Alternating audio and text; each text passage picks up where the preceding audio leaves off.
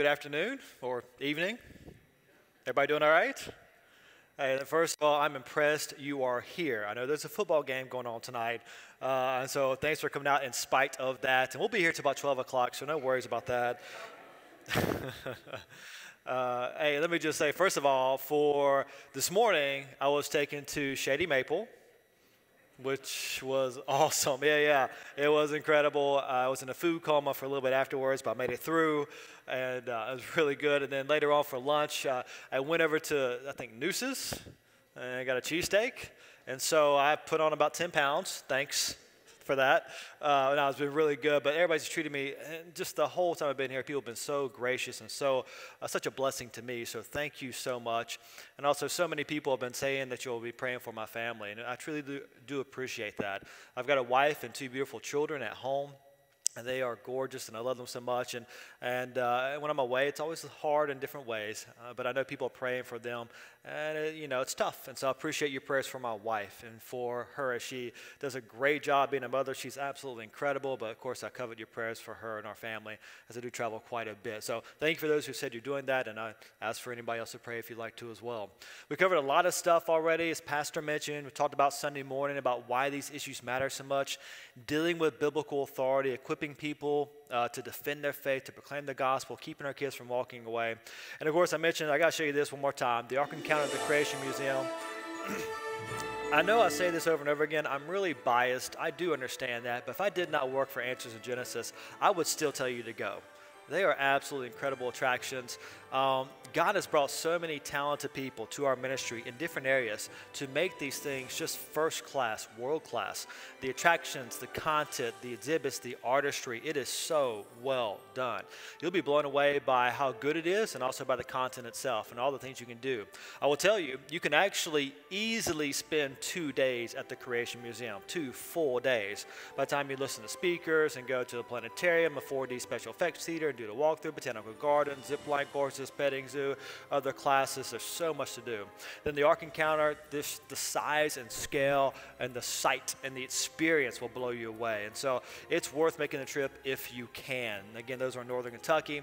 That's all part of Answers in Genesis. So if you get a chance, I encourage you to check out the Rainbow Garden. So check out the Ark Encounter and the Creation Museum and see the truth of God's Word put on vivid display in a very unique and attractive way in our world today. So encourage you one more time to check those particular things out. And again, as we've been saying just throughout the entire conference and all the sessions, really this is all about defending the faith to proclaim the gospel. That's what this is about. It's not about simply winning an argument about the age of the earth, winning an argument about dinosaurs, even winning an argument about any moral issues, but rather defending the authority of the Word of God to proclaim the gospel effectively. And that's what this is all about. And that's really what this session is all about as well, ultimately, as we talk about dinosaurs. Now, I got to tell you up front, I love dinosaurs. Even as a grown man, I still love dinosaurs. I love them so much, my wife and I, a few years ago in Tennessee, made the first ever snow Rex. Okay? Now, it looks like a white Barney, but we did the best we could with what we had. All right? We're teaching our son Ian to love dinosaurs, and he does indeed love dinosaurs. And we're teaching our daughter Macy to love dinosaurs. We love dinosaurs, and as a ministry, these creatures are just awesome. And we have many great sculptures of these dinosaurs made done by Buddy Davis. We've got an animatronic raptor as you do our walk through biblical history. We got one of the best Allosaurus fossils, get this, in the entire world that God has blessed us with at the ministry. Cool story about how that came about for a different time. But we love dinosaurs, and lots of people do, and because of that, and the nature of our ministry, one question we get all the time is, well, how do you fit dinosaurs into the Bible? And our answer is, you don't. People say, but wait, thought you believed in them. Absolutely we do, but here's the thing. We don't try to squeeze things into God's Word. What we do is we start with the Bible and use this to explain the world around us, including dinosaurs. That's what we've done during all the other sessions. That's what we'll do during this session as well. We're going to stand on the authority of God's Word and use biblical history to understand these amazing creatures. We're going to use a biblical worldview to give us the right understanding about dinosaurs. Because remember, what the Bible does do for us, it gives us the big picture of history. It gives us the right understanding of the past that we apply to the evidence in the present. And then we can explain dinosaurs. and use real operational science to confirm that the biblical glasses are indeed the right ones to put on. Because as we've said numerous times in numerous ways by now, ultimately, this issue is a worldview issue. Because again, all scientists have the same stuff in the present, the same dinosaur bones in the present, but they interpret those things differently in the present. And they made different guesses about where those things came from, and thus their origin and age, based on their different starting assumptions about the unseen past, based on their different worldviews. And again, wrong assumptions, wrong conclusions. And you might be saying, Brian, you've said that 10 times now. Yes, that's on purpose, because it's such an important point. And repetition is the mother of memory. With that in mind, I'll give you one more story. A story about a guy who thought he was dead. He thought he was dead, and he's pretty upset about that. Can't blame him, right? So he went to a doctor. He said, hey, doc, I've got a problem. I'm dead. Doctor said, well, you walked into my office and you're talking to me, so surely you're alive, right? And the guy said, well, you know, when things die, they tend to twitch for a while. Maybe that explains my ability to continue to walk and talk at this point. Doctor said, okay, but hey, I've got your medical chart right here. It says you're perfectly healthy. And the guy said, yeah, well, who knows if you're reading that correctly, and maybe even somebody came in and swapped out the charts when you weren't looking. Doctor said, okay, he got a little frustrated. He thought for a minute. He got an idea. He asked the guy, do dead men bleed? The guy thought for a second. Heart stops pumping, blood does not circulate. No, dead men do not bleed. Doctor said, very good. You got a needle? Give me your finger. He pricked the guy on the finger, and blood came out. And the guy looked at his finger and said, wow, how about that? Dead men do bleed.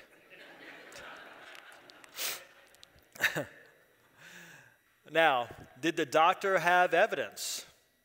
He did. It was actually very good evidence. Did the man find it convincing? No. Why?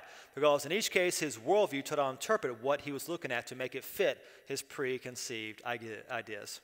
Again, wrong assumptions, wrong conclusions. We saw a good example of this last night talking about the age of the earth. Again, remember, up until about the late 1700s, early 1800s, most scientists believed the Bible, thought the earth was only thousands of years old. Do you remember what they found in the early 1800s to change their mind, reject the Bible, and instead believe in millions of years? Remember what they found? Very good. They found nothing, right? Nothing tangible. But what they did find, if you remember, was a new worldview. Guys like James Hutton and Charles Lyell, they basically argued in basically the early 1800s that you could explain all the rock layers and all the fossils with only natural processes. If you just give those natural processes enough what? Time. And thus was born the idea of millions of years. Again, not based on any new evidence. Same rock layers and same fossils, but a different interpretation based on the assumption that God's word is wrong about the past and that man's guess is a better starting point. Wrong assumptions, wrong conclusions. And what we've seen basically from that point in time has been a shift in much of the scientific community away from God's word as their foundation to much of their thinking about the past. It's now man's word has become the ultimate authority. And what was the motivation in this shift of foundation? Remember, Charles Lyell said it like this. His goal was to free science from Moses. Get God out of science. Because again, not a head issue, it's a heart issue that becomes a worldview issue. And from that point in time, the majority of the scientific community adopted this naturalistic, essentially atheistic worldview. And they interpret all things through that grid. So in a real sense, from that point in time, they got brainwashed for that particular philosophy. And then they interpret all present-day observations through that philosophy. In a real sense, they've been brainwashed. And it's a lot easier than you think to get brainwashed. I think we're friends by now, right? Do you guys mind if I try to brainwash you really quickly? Would that be okay? One person, you nodded yes, thank you. Okay. I'm going to try to brainwash you, and I'll do it with a simple story. At the end of the story will be 2 questions. Now, if you know these specific answers to those 2 questions, congrats, you've not been brainwashed. But if you don't know, I brainwashed you. I got you to think the way I want you to think. You most likely have no idea how it happens, and I'll bet it happens in the very first sentence. Now, if you know the answers, don't say anything. Just raise your hands when I ask. Here's the story. Once upon a time, a man left home jogging. And he jogged a little ways and turned left. He jogged a little ways and turned left. He jogged a little ways and turned left, and he jogged back home. As he was jogging back home, he noticed two masked men waiting for him at home. That's the story. Here are the two questions. Who were the masked men, and why did he leave home jogging? If you know the answers, just raise your hand. You guys are better than average. All right, so around 91% of you have been brainwashed. Don't worry, I've been there before, all right? I'll give you another shot. Here's the story again, a little bit quicker. Once upon a time, a man left home jogging. And he jogged a little ways and turned left. I'll give you a hint, left is important. He jogged and turned left. He jogged and turned left, and he jogged back home. As he was jogging back home, he noticed two masked men waiting for him at home. Again, who were the masked men? Why did he leave home jogging? Anybody new get it? Anybody new? All right, so we're still batting around 91% of you are still brainwashed. Congratulations, all right? But again, I've been there, I really have. So don't worry, I'm going to unbrainwash you. And I'll do it with a simple picture. And when you see this, you'll probably kick yourself or maybe your neighbor and think, why could I not figure this out? That was so simple. You ready? Once upon a time, a man left home jogging. He jogged and turned left and turned left and turned left, and he jogged back home, and the two masked men were the catcher and the umpire. That is so simple, right? Why couldn't you figure that out? Well, because probably when I said he left home, what did you think of? A house. Jogging for exercise. He came back, the masked men had to be bad guys. And notice, once you started interpreting those words in that particular way, it was almost impossible to see them in any other way. In a real sense, you were brainwashed. Can I show you how multiple generations and millions of kids today are in a similar way being brainwashed? Give them a book like this that says, I can read about dinosaurs. And what do you think are the first words in the book? You guys had this book too. All right, very good. Yeah, another book, first words millions of years ago. Even good old Dr. Seuss, not the first words, but millions of years ago. And also, think about it like this. Meet little Joey. He's 5, and he's about to start school, public, private, homeschool, Christian school, it doesn't matter. And he already knows about things like evolution, ape men, dinosaurs lived millions of years ago, etc., etc. But how before school? Meet Joey's preschool teachers. Oh, but they're so cute and harmless, right? But guys, I think in many cases we have failed to recognize a very important truth, and that is this: we as Christians are not the only fishers of men. We are not. And dinosaurs had been one of the main baits that the secularists used, driven by the enemy, to reel people, especially kids, into a secular evolutionary worldview that basically says this: the Bible's history is not true and cannot be trusted. But again, if you cannot believe the Bible's history, why on earth trust what it says about salvation? And so that's why it's so important that we are ready to give an answer for our faith, even about things like dinosaurs. So let's put on those biblical glasses and see what the Bible can tell us or imply to us about these amazing creatures. So on which day of creation were they made? 1, 2, 3, 4, 5, or 6? The answer is day 6. And how do we know that? Well, because we drew 2 T-Rexes in that picture, and that proves it. Actually, why did we do that? Does the Bible explicitly say when God made the T-Rex? Of course, the answer is no. But we can figure this out with some basic logic. For example, we agree that T-Rex is a land animal. By the way, dinosaurs by definition are land animals with a certain hip structure, legs underneath the body. Technically, things that the reptiles that swam in the water, like the plesiosaurs or the ones that flew, the pterosaurs, they are not technically dinosaurs, although they're usually associated with them. But dinosaurs by definition are land animals. Land animals were created on day 6 according to God's word. Therefore, T-Rex was created on day 6. That makes sense, right? Pretty straightforward. And again, it's important to remember the Bible is not a science textbook. It doesn't give us all the details. The Bible does not list every name of every animal ever created. And I am glad for that. Could you imagine trying to read through that list as you read through your Bible? Who's read Leviticus or Numbers? All right. And plus, we do have proof positive that Adam lived with the dinosaurs, because here is a picture that Eve took. All Right? And someone would say, okay, but wait, if God made dinosaurs on day 6, then why don't we find the word dinosaur in the Bible? And it's true, we do not find the word dinosaur in the Bible. For the same reason, we don't find words like computer, locomotive, Facebook, or Twitter in the Bible.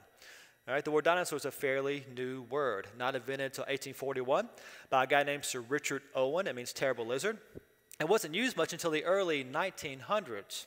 So, of course, we do not expect to find the word dinosaur, especially in older English translations. The word itself was not even invented yet. But there's another word in older English translations, before evolution became popular, that seems to, in many cases, describe various known types of dinosaurs. And that word is dragon, translated from the Hebrew word tanim, repeated numerous times throughout the Old Testament. Now, the word tanim, just translated dragon, it's more flexible than dinosaur, but it includes the dinosaur kind under its umbrella. One example of that could be Psalm 74:13.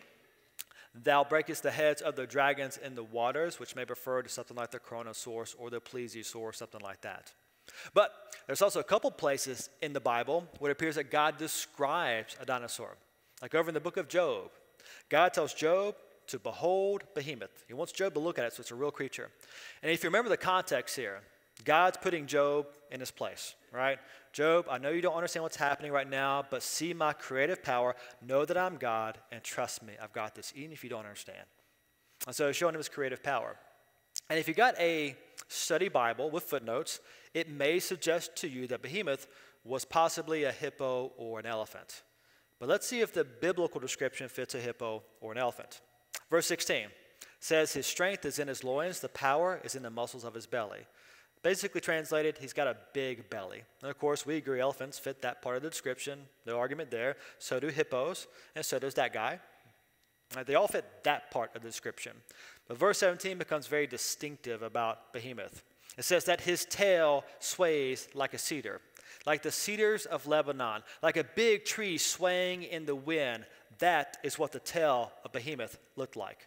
A tree that swayed in the wind and hit a microphone. Have you ever seen the tail of a hippo or an elephant? What terrible examples of trees, right? Maybe a twig, maybe a leaf or a flap, but not a tree. So take a tree-like tail, put it on a hippo, it doesn't fit. You put it on an elephant, it scares the poor guy half to death, all right? You put it on a sauropod dinosaur, Diplodocus, Seismosaurus, Titanosaurus, Argentinosaurus, whichever one you want, fits the description really, really well. And that leads to a nice little side note, and that is this. If your Bible has footnotes, those things can be handy, but let's remember, those footnotes, those study notes, are not the inspired Word of God. The text itself is the inspired Word of God. And the best commentary on the Bible is always the Bible. It is the ultimate authority. Verse 18 says this about behemoth. His bones are like tubes of bronze. His limbs are like bars of iron. Here's the front leg of a brachiosaurus. Those would be like bars of iron. And there's me leaning against a replica of a brachiosaurus at the Chicago Field Museum. Those would be like bars of iron. Verse 19, behemoth is first among the ways of God. This is the biggest, most preeminent example of God's creative power for Job to see on land. And from all that being said, it appears that God is describing something like this to Job. Job, behold, behemoth, who I made along with you on day 6, feeds on grass like an ox, whose tail sways like a tree in the wind. Now, of course, I got that clip from what movie? Yeah, Jurassic Park. Who's seen Jurassic Park? Bunch of heathens. All right, very good. Who's watched all of them for research purposes only like myself? All right, yeah. So watch out for those movies. Of course, there's a lot of violence and bloodshed and evolutionary dogma. Also, watch out. They're trying to convince you of something, kind of subtly, but it's through all of the movies. They're trying to convince you that some dinosaurs evolved into what? Birds. Yeah, you're exactly right. It's a subtle theme through all of them. If we look really closely, because that's a popular notion in our secular scientific age. But moving on, there's another creature called Leviathan in the book of Job. Again, God wants Job to look at it, so it's a real creature. It may be a Kronosaurus, we don't know for sure. But he gives a long description about Leviathan, and it's aggressive. He's a powerful creature. Don't mess with him. And then it says that Well, this is pretty crazy. His sneezing throws out flashes of light, and his breath there at the bottom sets coals ablaze, and flames dart from his mouth. So now it's not just a dragon, but it's a fire-breathing dragon. And of course, the kids are like, cool, right? But everybody's like, but wait a minute. Are you saying you guys that answers in Genesis believe in the possibility of a fire-breathing critter? But before you discount the possibility altogether, take a look at what God did with the tiny bombardier beetle. Known to scientists, it's the bombardier beetle. When threatened, it fires out a burning liquid at a temperature of over 200 degrees Fahrenheit, almost boiling point. It does it by pumping a liquid fuel into a reaction chamber where a catalyst ignites the mixture. The burning chemicals have nowhere to go but out, and with a bang. So that little guy basically shoots out liquid fire out his backside. I was at a church a couple years ago, and someone yelled from the congregation, I know someone who does that, which is disturbing, right? Not what we're talking about. It's a defense mechanism. He can shoot it up to 70 times in a row like a machine gun. Kills other insects, it kills small mammals, and it's harmful to human skin. Now, if God can do that with a less than 1-inch beetle, what can he do with a multi-ton beast like Leviathan, right? And think about some of the other things God has made. You have octopuses today that can change their shape to mimic things in the water. They can change their color through various means. Or things like even lightning bugs. So simple, yet so amazingly complex. Did you realize that the chemical reaction that takes place inside of them to produce that light is 100% efficient? No energy is lost in the conversion, which is astounding because most of our lights lose about 90% of their energy in the form of heat. But God's design is better than ours. Imagine that. Or things like the electric eel. By the way, it's kind of cool. On the news recently, over in Chattanooga, Tennessee, where I taught for around 13 years, at their aquarium, they had things set up where they piped in wires to electric eel's tank, and they piped the wires to the lights for the Christmas tree, and as it gave off flashes, it lit the Christmas tree. Really, really kind of cool. All right, so you have electric eel. This thing makes electricity. And think about it. If you just found the bones of an electric eel, would you know it produced electricity? Probably not. And besides all that, most animals produce methane, and that's a flammable gas. And really, all you need is a way to ignite it, and you've got a flamethrower. So lots of ways to explain this possibility with Leviathan. And then there's other creatures in the Bible, like the flying fiery serpents. Maybe that refers to pterosaurs or rhamphorhynchus or something like that. And we could go on. And someone would say, okay, that makes sense, but then wait. If dinosaurs lived with man, then what did they eat? That's a good and fair question, and technically we've kind of answered this already. Now, let's answer the question this way, though. What did the T-Rex with those big old teeth eat originally? What did the original T-Rex eat? A, B, C, or D? What's the answer? Very good. Yeah, the answer is A. In case you're wondering, how do you guys know that? Well, it's that great Sunday school answer. The Bible tells us so. Again, in the original perfect creation, God told Adam and Eve they were to eat fruit. And then the animals, they were to eat plants. Originally, everything was vegetarian. And I know that sounds weird to us today because we enjoy eating Philly cheesesteaks, all right? A lot. They're really good, I get that, all right? But really, again, it makes really good biblical sense because there was no death in this world until after Adam sinned. And that means you cannot eat meat until after he sinned. Because when we eat meat, we're eating an animal that has died. Before sin, no death. Everything has to be vegetarian. That means originally, before the fall, things like the T-Rex and other dinosaurs and other creatures ate things like fruits and vegetables, pineapples and coconuts. And someone say, wait, are you saying the T-Rex with those 6-inch serrated fangs ate things like fruits, vegetables, pineapples and coconuts? Well, absolutely. Have you ever tried to bite into a coconut? That'd be a bad idea, right? That's like a redneck's famous last words. Hey, y'all, watch this. I'm from North Carolina. It's okay, all right? No, we get a knife to cut into a coconut. T-Rex was just pre-equipped. And besides that, if you find the fossil of a creature and it's got big, long, sharp teeth, what is the only thing you know for sure about that creature? It's got big, long, sharp teeth, right? There are lots of creatures today in our fallen, broken, messed up world that have big, long, sharp teeth that primarily are only vegetarian. A few examples. Look at this primate from South America. Look at those teeth. You know he's picked on in high school. And that guy's vegetarian. Or look at this skull. Look at those vicious teeth. That must belong to a meat eater. Well, that skull belongs to a fruit bat. And I bet you know what those eat. Yeah, nobody wants to say it, but yes, they eat fruit. Or look at that skull. Look at those vicious teeth. That must belong to a terrible meat eater. That skull belongs to a vicious bamboo killer. Or look at this one with those saber-tooth-like teeth. That belongs to a creature still around today. It's called the Chinese water deer, also called the vampire deer for obvious reasons. It's a real creature. It's really freaky, and it's really vegetarian. But the point is this, especially in the perfect world before man sinned, you could hang out with the lions and the tigers and the bears. Thank you. All right. Oh, my. Or you could bring a T-Rex home as a pet. Just be sure you got enough room in the house. It was a different world back then. But that's the way it was, and that's not the way it is. What happened that changed everything? A three-letter word called sin changed everything. Exactly right.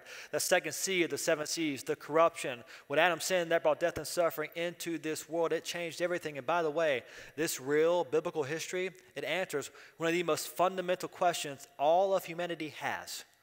The question we hear all the time in different ways. Why would an all-knowing, all-powerful God make a world like the one we live in today with so much death and suffering and cancer and disease? Why did he make it like this?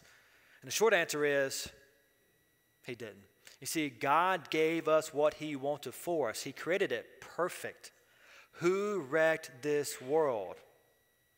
We did in our sin through Adam. We wrecked God's perfect creation. We brought death and the curse into this world through our sin. And by the way, God shows his love, mercy, grace, sovereignty, and power by providing a bridge of salvation for us through Christ even after we wrecked his perfect creation. That's the biblical perspective on that issue. But the Bible's clear. It was man's sin that brought death and suffering and bloodshed and cancer and stuff like that into this world. And that's why there's carnivorous activity, and that's why there are calamities, and that's why there's cancer. And the Bible knows this, and the older I get, the more I recognize this. All of creation groans. The older my body gets, the more my body groans. All right, you guys, some of you understand that. Some don't. You'll get it someday. All right, it's a broken creation. It's groaning in pain because of man's sin.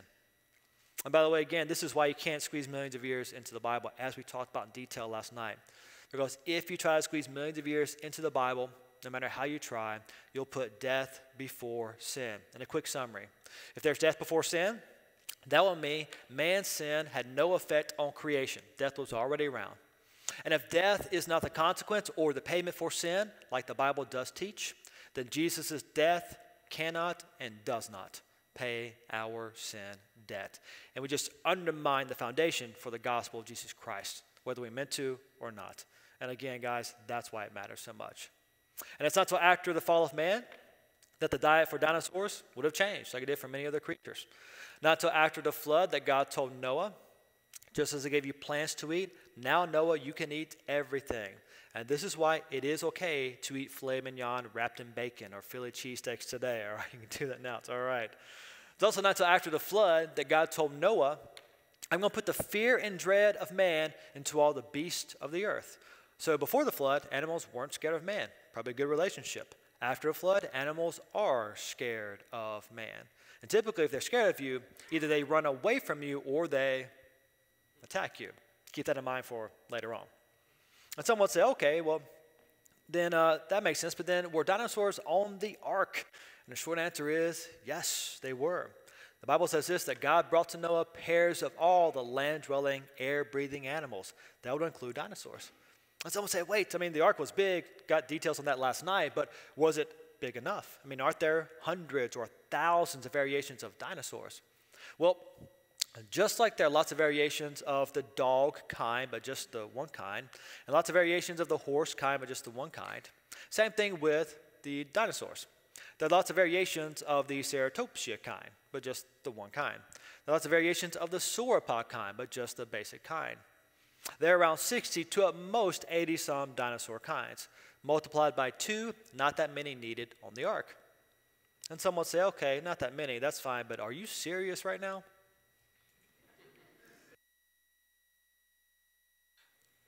And that leads to a very common misconception. You realize that the average size of a dinosaur was equal to that of a bison.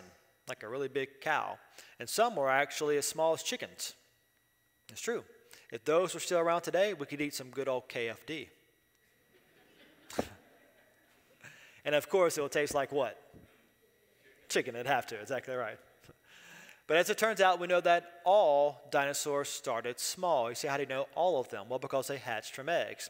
And the biggest an egg can get is about the size of a football. Because the bigger the egg gets, the thicker the shell's got to be to support its own weight. But the shell can't get too thick because then oxygen can't get through to keep the creature alive. So max size for an egg is about that big. So that means all your dinosaurs, whether you're talking about the T-Rex, the Stegosaurus, the Diplodocus, the Seismosaurus, whatever, all started off about the size of a football. And guys, we still see the same sort of thing today. When alligators or crocodiles hatch from eggs, you can hold them in the palm of your hand. Give them a few years, they could hold you in their belly if you're not careful, right? And plus, remember, God brought the animals to Noah. So I'm pretty sure God's got it figured out. You don't have to bring the biggest ones. And we're going to bet that God brought young adults to Noah of the bigger animals for many practical reasons. You bring young adults because they are smaller. Just makes really good common sense.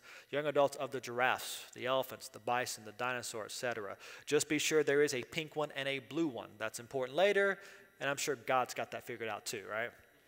You bring youngins because they weigh less and they eat less and they sleep more and they're tougher in particular ways. And then think about it. Young adults, they will live longer after the flood to reproduce more offspring to fill the earth, and that's the whole reason you're taking them to begin with. So lots of reasons to take those young adults. So that's why when you go to the Ark Encounter, you'll see tons of displays showing dinosaurs in the Ark, juvenile T-Rexes, about the size of a big dog, like a Great Dane, and these, again, juvenile dinosaurs, sauropods, all sorts of variations in the different cages as you go through the Ark Encounter because they were on the Ark. And actually, their numbers are included. The number I showed you last night, they're in that number. They were on the Ark. And then on that day, once they were on there, of course, all the springs of the great deep burst forth and cracked the crust of the earth and reshaped the whole surface of this globe. That flood destroyed this world. And because of that event, we expect to find billions of dead things buried in rock layers laid down by water all over the earth. And as we saw last night, we do, and their features scream a rapid, recent global deposition, as God's word records. And someone would say, okay, but if that's all true, and it is, then they were made around 6,000 years ago. Many died around 4,300 years ago during the global flood. Then shouldn't we find some forensic, tangible, touchable evidence these things lived not that long ago?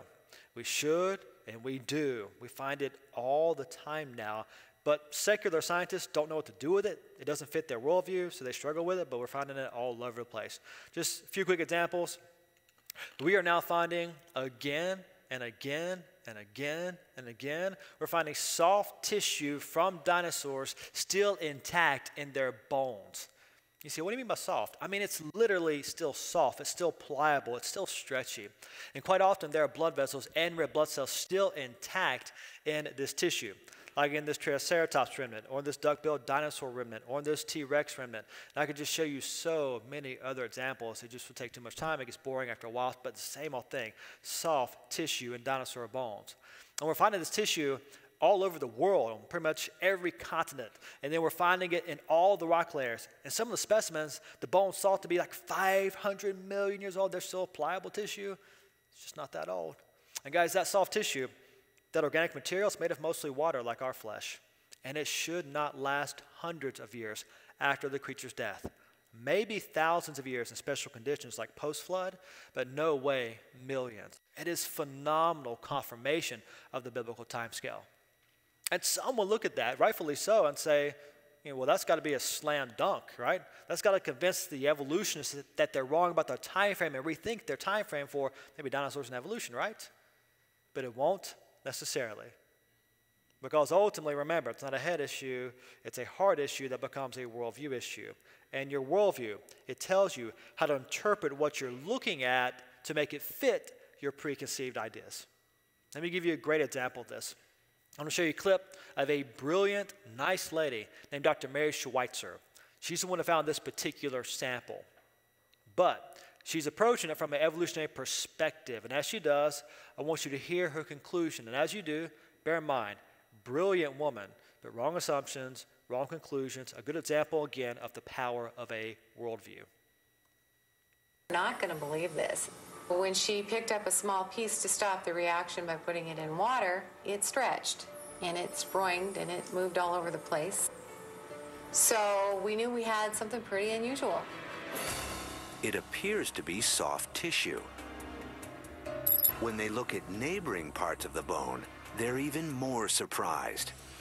Out popped the blood vessels, and they were pretty incredible. And I said, I don't believe it, that's not possible. We need to do it again and again. It's one of those just goosebump-inducing scientific moments, that's all I can say. And they don't really happen very often. Blood vessels should not exist in fossilized bone. Many scientists believe organic molecules can't last more than 100,000 years. Yet Schweitzer's bone is 68 million years old. I think the presence of soft tissues and cells indicates there's a process going on that we didn't have a clue about. So I think it means that we have to kind of rethink the whole chemical process of making a bone turn into a fossil. Did you catch that? Rethink what? Don't rethink the age. There must be some chemical process that we have never, ever observed that is somehow making these things last for millions of years. She's committed to the evolutionary perspective, thus she won't see it any other way. Wrong assumptions, wrong conclusions. Why do we find all this soft tissue? Well, the right answer is simply this. Most of them died not that long ago during a global flood, right? Around 4,300 years ago. Now, of course, some dinosaurs were on the ark, and they got off the ark, and they lived with man post-flood. And so we should find historical documentation of man with dinosaurs if that is the case. We should, and we do. But remember, the word dinosaur is a new word. Before 1841, these creatures were called something else. They were called, for the most part, dragons. And we find these legends literally everywhere in pretty much every single culture all around the world. Now, sure, some of those legends have been embellished over time, no doubt, but many of them accurately describe various known types of dinosaurs. And even the honest evolutionist knows this. Watch this little clip from the Discovery Channel talking about this. There is one creature remembered in the legends of almost every human culture that's ever existed. A creature depicted with remarkable similarity by the Chinese, the Aztecs, even the Inuit, who live in a frozen land where no reptiles are found. Even they have stories of this animal, the dragon. Cultures from different continents, people who had no contact with one another, yet all of them have stories describing the same mythical animal. Could it be these stories were more than myth? What if we discovered that this creature that haunts our imagination had once been real? Now, of course, I'll try to explain away those legends with an evolutionary perspective, but the point is they acknowledge them, and they are everywhere. A few quick examples of these legends. St. George is said to have killed a dragon around 275 AD, and the description of the dragon that he killed fits of a dinosaur known as Baryonyx. In that very same region, we find bones of Baryonyx. There's a city in France renamed after the dragon that was killed there, described as bigger than an ox with long, sharp-pointed horns on its head, probably a triceratops of some variation. Marco Polo, the man, not the game, reported in 1271 AD that the emperor in China, he used dragons to pull his chariots in his parades. Which, by the way, if I were an emperor and there were dragons around, they would pull my chariots too, because that is awesome. Makes really good sense. Well-known historians like Aristotle and Herodotus, they reported seeing flying dragons. Herodotus, for example, went to go see the winged serpents as they flew for Egypt, as they were known to do. He described them, when he saw them, as like water snakes. They were reptilian, and their wings were membranous, like the wings of a bat. They were not feathered. The historian Animalia said dragons were still around in the 1500s, but were rare by then and fairly small in comparison to older dragons. Also, all over the world, we find drawings and carvings that appear to show man with dinosaurs. A few examples of this. Here's a piece of ancient Egyptian pottery. Seems to show two long-necked dinosaurs. Here's a Roman mosaic from the 2nd century AD, again, to possibly long-necked dinosaurs. Or go to northern England, visit Carlisle Cathedral. Visit the tomb of Bishop Bell, who died around 1500, and there are brass strips around his tomb. Look at those brass strips, are carvings of animals. Some of those carvings look possibly like known types of dinosaurs. Or go to this temple built in Cambodia about 1,000 years ago. Zoom in on the column of this temple. You have what appears to be a clear depiction of a stegosaurus, the dinosaur with the plates on the back. And then bringing it back over to the States, over in Colorado, here's a pictoglyph of what might be a triceratops, big body, plated back of the head, 3 horns. Now the evolutionists say, no way, that's just a goat. Those Indians were terrible artists. If you look above, they do know what a goat looks like, right? But it gets a lot better than that down the road from there over in Utah. Another pictoglyph of what is clearly depicting a sauropod dinosaur. Long tail, 4 legs, long neck, and the head. And this one's been authenticated so many times, it's ridiculous now. We find different, here's what appears to be a pterosaur, some variation in this pictoglyph. Here's another sauropod dinosaur in a different cave wall painting. Here's one from Aboriginal people of a creature they call Yaru. And they say Yaru was real. And they're showing us in this picture the time that Yaru ate one of their friends. And they're giving us an x-ray view into Yaru's stomach, and there's their friend. And they're trying to get their friend back or get revenge or whatever. Kind of sad and funny at the same time. But they said Yaru was real, and Yaru looks a whole lot like we call a plesiosaur. And I could just literally go on and on and on. These legends are everywhere. And the honest evolutionists should try to deal with these legends and explain them from their worldview. And some have tried, and when they do, it gets really, really interesting. Their worldview really shines through. To give you one example of this, watch this particular scientist try to explain these legends from an evolutionary perspective. Finding the whole picture involves solving the biggest dragon riddle of all. How does the dragon keep turning up in so many cultures? Dr. Jones believes that the dragon is actually hardwired into our brains. Remnants of instincts that kept our evolutionary ancestors from being eaten. And the fact that they were dealing at that time, and for millions of years after that time, with 3 basic predators. And these were big cats that would hunt them, and these were big birds with 10-foot wingspans would hunt them, or big snakes would hunt them. Over the millennia, the image of the 3 basic predators of our ancient ancestors merged into one terrible creature, the dragon. Still not sure what to do with that, all right? And by the way, that guy's brilliant. He's not dumb. He's a smart man, especially in his field. But again, wrong assumptions, wrong conclusions. Ultimately, it's a worldview issue. What his problem is, he's got the wrong starting assumption about the past. He's trusting man's ideas over God's clear, revealed word about history. Wrong assumptions, wrong conclusions. And that leads to the very last popular question about dinosaurs that people tend to ask, understandably so. What happened to them? I'm going to tell you, but this is where the talk gets pretty deep.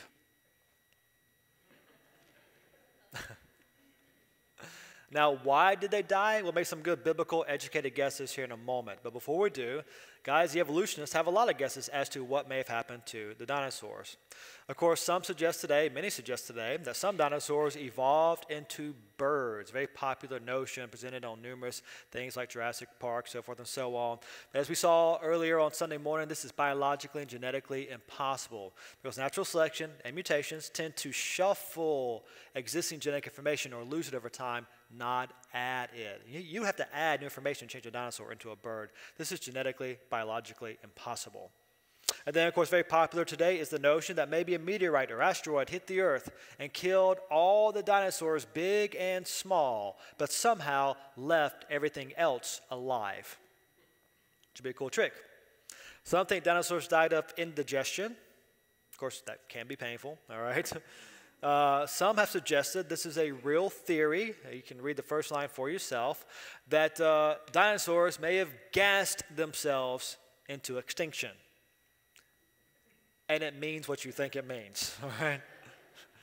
They started eating the wrong sort of stuff. They got upset stomachs, released too much gas, too much methane into the atmosphere, caused a greenhouse effect, increased the temperature of the Earth, and the dinosaurs could not stand the heat. So many bad jokes go right there, right? They really do. I'll limit it to this. That would be the worst kind of climate change, and I'll just stop with that, all right? Some think dinosaurs may be overrated, some think they might have starved to death, some think a natural catastrophe may have killed off the dinosaurs. I've got my own personal theory. It's also my own personal sense of humor, but I do believe it has a lot of explanatory power. Maybe this is what happened to them. Right? Yeah. Chuck Norris has been around for millions of years, right? Just having fun. So what really happened to them? We can make some biblical educated guesses on this. We're going to bet that dinosaurs face many problems post-flood, but at least two big problems. First one's going to be this: climate change. Now, don't get scared. We are not talking about the idea of man-caused climate change like is popular today. We're talking about the idea of God-caused climate change. You see, remember from last night, God told Noah the purpose of the flood was to destroy mankind and to wreck this world, to destroy this world that we live in a junkyard compared to what it used to be pre-flood. And as we saw last night, before the flood, people lived to be over 900 years of age on average, which is an amazing thought. But then after the flood, that red line's your flood line, after that, they're living just for 400 years, then just for 200 years, then just 100 years of age like we see today, not living near as long. Why? Well, again, genetic bottleneck probably plays a big role in this. Also, it's safe to assume that God accomplished his purpose of wrecking this world. It's a broken creation, so you don't live near as long as you used to live. People nor animals. Probably affects everything, but especially dinosaurs being bigger animals as a whole. It'll affect them in numerous ways. Also, after the flood is the perfect time for an ice age, as we saw last night. Most likely that's bad for dinosaurs in multiple ways. And there may be a lack of form of food, lots of problems related to climate post-flood. That would be a big problem for dinosaurs, most likely. So that'd be big problem number one. Big problem number two will be most likely this, especially post-flood, people most likely hunting them. You say, wait, people hunt dinosaurs? That's right. Remember from earlier, take this thought back off the shelf. I put in the fear and dread of man into all the beasts of the earth. So now, after the flood, either animals tend to run away from you or they attack you. And of course, the bigger ones with sharp teeth, that could be a problem, right? So kind of putting all this together, after the flood, animals begin to spread out and migrate all over the world. About 100 years later, Tower of Babel, different languages, split up the groups. People begin to move to new regions around the world. And let's say you and your group with your new language, you moved over here, and you ran into a wild herd of chihuahuas. You might love that or hate that. Not dangerous, right? But what if you moved to a different region? In this region over here, you run into lions or tigers or bears. I like that. All right, there we go. Or maybe a T-Rex or an Allosaurus or a couple of raptors. Now, would that be a problem? Of course. So fellas, in that case, what are we going to do? I heard somebody at a church recently, about 2 months ago, he yelled, run. No, all right? Maybe if you need to, but we're going to kill the threat, right? We're going to protect our family, our wives, our kids, our communities. We will kill the threat, just like we do today. Actually, most likely men hunt dinosaurs for a lot of reasons post-flood. For meat. For the bigger ones, that's a lot of food because they're a menace. Of course, the big Tyrannosaurus Rex and dinosaurs like that, they got to go. But even your smaller theropods, like your raptors, 4 or 5 feet tall, they still bite off your arm or eat your kids or your livestock. That's a problem. Your livestock is your food and your money. Or even the herbivores, the big old Triceratops or Stegosaurus. If one's hanging around, what if that thing's eating your crops and a lot of them? That's your food. That's your money. They're a menace. They got to go. Or maybe you just want to show you're superior, just competition for land. And let's add one more reason to that list. Fellas, let's be honest. If there was a T-Rex around today, what good man does not want a T-Rex head hanging on their wall? Right? That's just ultimate man cave stuff. Lots of reasons man would most likely hunt dinosaurs, probably to the point of extinction like we do so many times with different critters throughout the ages. You see, dinosaurs are not a mystery if we start from a biblical perspective. They are fascinating creatures, and I love them, but they're not a mystery. When we stand on God's word, we've got answers even about dinosaurs.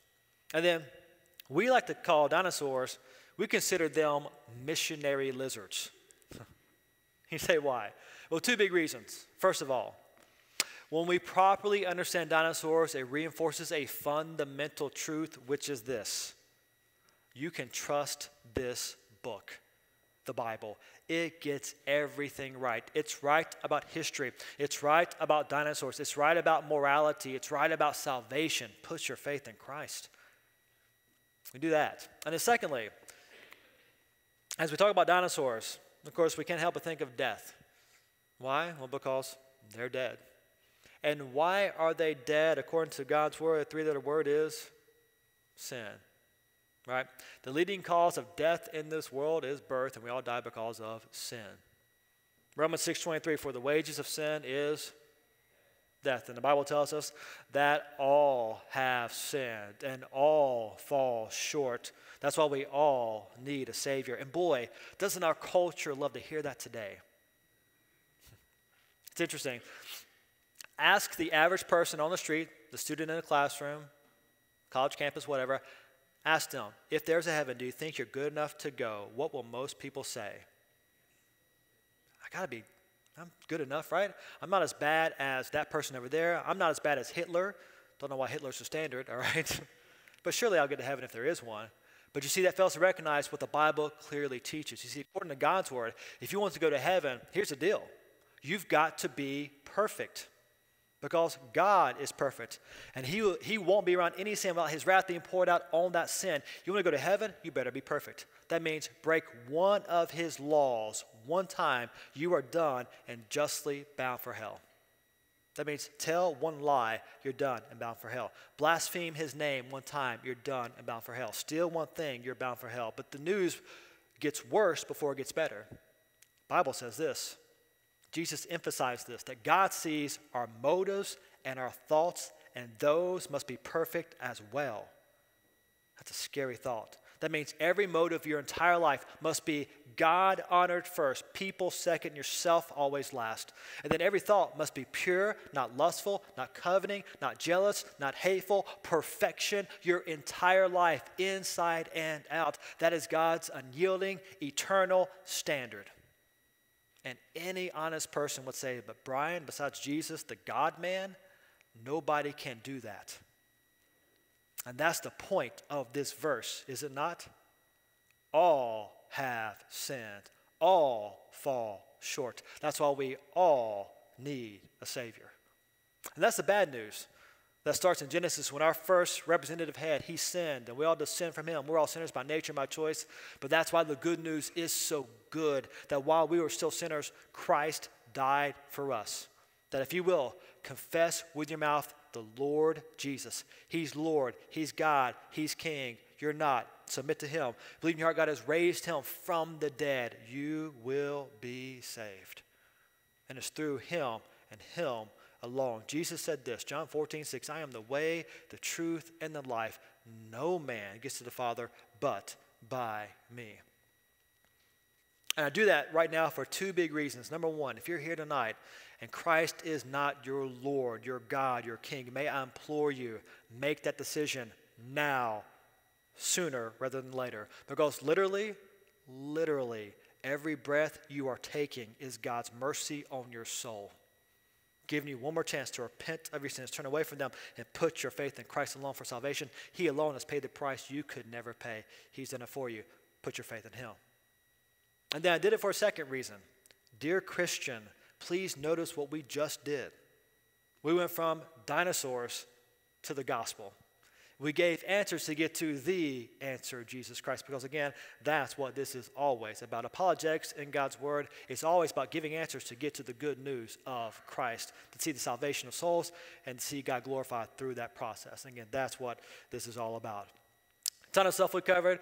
If you want more answers on this, to dive deeper on any one of those particular issues, got tons and tons of articles on our website about dinosaurs. Lots of articles about dinosaurs. Kid-friendly to adult-friendly. Hundreds of videos that are free on the website as well for adults or kids on that issue. So just be sure you bookmark that website. There's so much good stuff there. Be sure you got that bookmarked. And if you miss Sunday morning, I'd really encourage you, please get the book, The Life. Check that out. It's the foundational textbook of our ministry. It's why all this stuff matters so much and why it's so relevant to defending the gospel and proclaiming the gospel effectively in a day and age like ours. So it's a great book. I encourage you to check that out. Why are so many leaving? The book Already Gone. Fantastic research on that. Gives you a good idea of how to counter that.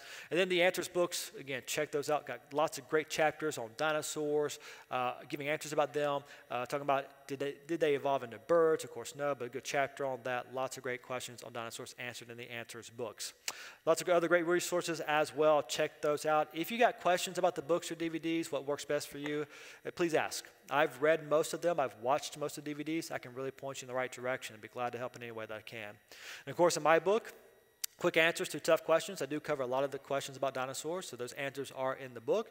That's a good quick reference tool on that, so you can check that out.